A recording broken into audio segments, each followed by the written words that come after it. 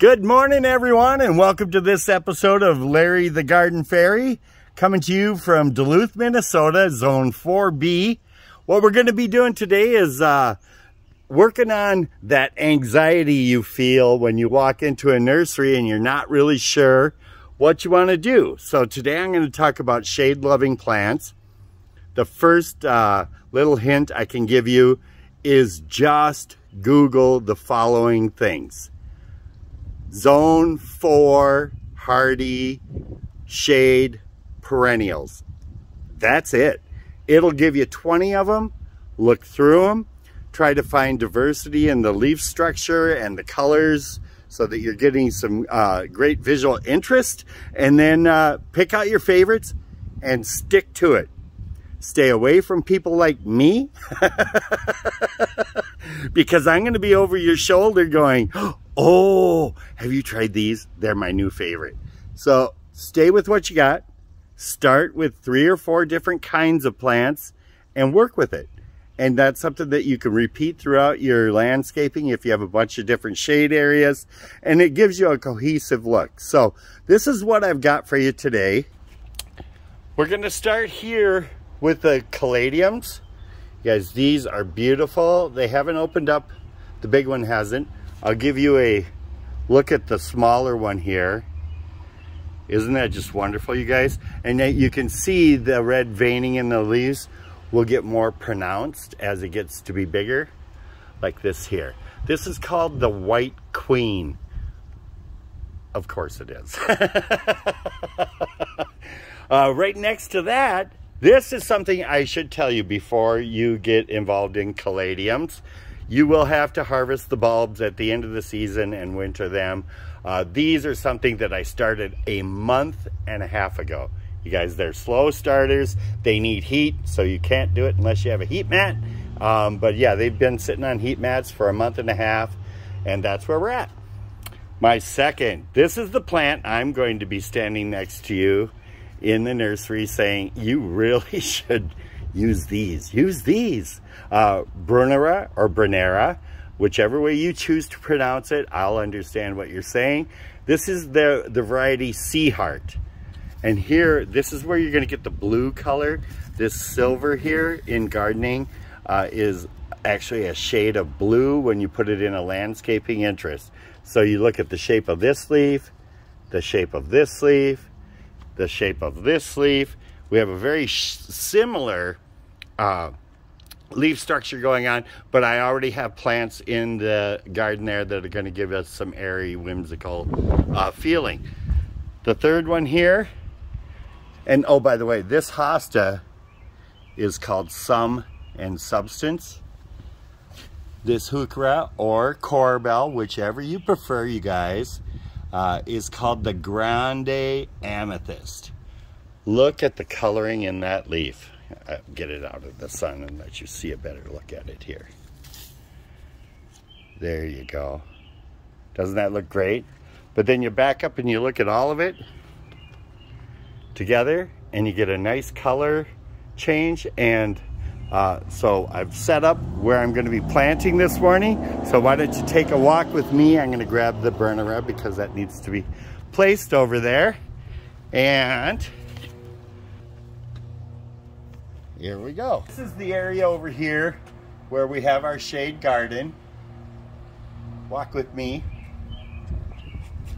Yep. And this is where it's all going to be going, right over here. It's this Japanese maple here pretty much starts shading the rest of it here in the afternoon. This gets this nice morning sun. It's probably about 11, maybe a little later than that right now. And then this is the area right down in here. So you can see that I've placed the Sum and Substance hosta here. What's going to happen is there's 3 of them. One's going to go up by the fence, one in the middle, and one over here. When you're planting, one of the things that you really need to get used to is the fact that you're going to be moving stuff around. This was put in last year. I've changed my mind. because we moved the 9-bark here with the nice red coloring. I thought a chartreuse pop underneath it, because this is going to be darker when it fills in, would just stand out so much more. But these are all going to be dug up right down to the lamb's ear here. That's going to stay, so we'll have a nice rim around the 9-bark. The corbels here are going to be dug up and relocated. You see I've got my amethyst, grande amethyst heuchera or corbel, whichever you prefer, up against the white fence. So you're going to get a nice pop there. Then down here is where the caladiums are. Guys, there's 4 clumps in each of the planters there. And what I do when I'm doing a project like this is I try to visualize. You know, this fern is going to get another foot or 2 taller. It's going to cover a little bit more, but it's still going to leave a gap right up by the fence there. And those big leaf, white, red, green, are just going to come right through here. I'm going to start them up here, run them right down through here, and then finish it out up here. And that's what they call a wave of plants in planting. And what that does, instead of just plopping, taking 6 of those and going 1 here, 1 here, 1 here, 1 here, it gives you visual interest in a group. If you like the real busy, everything's everywhere look, then do it. For me, I like the bunny that's right here decided to come and join us. Well, he wants to be a star of the planting. Oh, and he wants part of my hosta. No, go on, get. I can't believe that happened. What timing. He is a camera hog. All right. So, again, back to the caladium. That'll give you a nice drift of the same color. You bring it down through here. So I'm going to swoop it down a little fatter through here, and then just up a ways, about a foot or 2 up the hill. The foxglove there will be just fine. It'll grow in around the rest of it. The begonias here, I've got placed out 4 of them at the front of the garden here, just so that I'm going to have a nice color pop. This here is a I can't remember the name of it. Let me see if it's on the other one. No, here it is.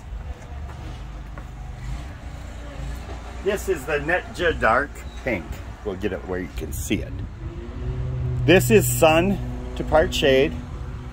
So in Duluth, we don't have as direct a sun as you're gonna have down in the Minneapolis area. So this could take a little bit of the direct afternoon sun, but when something says sun part shade, I try to do my best at keeping it out of direct afternoon sun. It's really hard on your plants. So something shading it, you know, put a pot next to it, whatever you can do to create it.